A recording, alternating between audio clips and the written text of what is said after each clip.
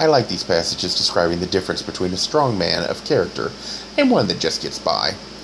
A weakling, for me, I translate that as weak in character. I'm sure for them, it was more physical. But my experience has been you can be physically strong, but if your character is weak, all the muscle will not help in the end. You'll just run anyway, if you think you're going to lose. SOF 10:2.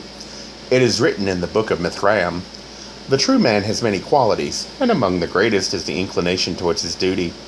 A man has a duty to his soul, to his God, to those who govern, and to his household." The next few verses talks of a weak man running from battle, claiming he won because he lived to fight again. Today, men and women lack a strong character. All too often we decide not to try, thinking it can't be done. I think that misses the point. It's not that you succeed in doing things, only that when you see something wrong, you try and make it better. Just the effort alone, if you fail, could have impact on others. True, you may gain nothing, and for many today, I think that is why we don't do anything. Look at civilian leaders who do nothing until they see an advantage. Wise leaders should always do what's best, regardless if it gets them reelected. That's not the leadership we have today, and I'm not sure if there's any country that does have it. SOF 10:3. The weakling runs in battle and says, "See, I have done my duty.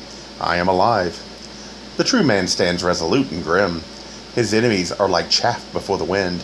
He is the master of life. Duty is the goddess of manhood, and she demands no mean sacrifice. SOF 10:4. The grim goddess says, "Die," and the true man steps forward.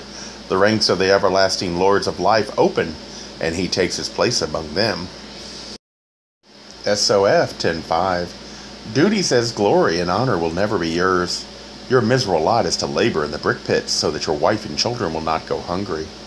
The true man faces his task with fortitude and cheerfulness. Do you agree, or to you is physical strength always more important than a strong character? Anyway, that's my question.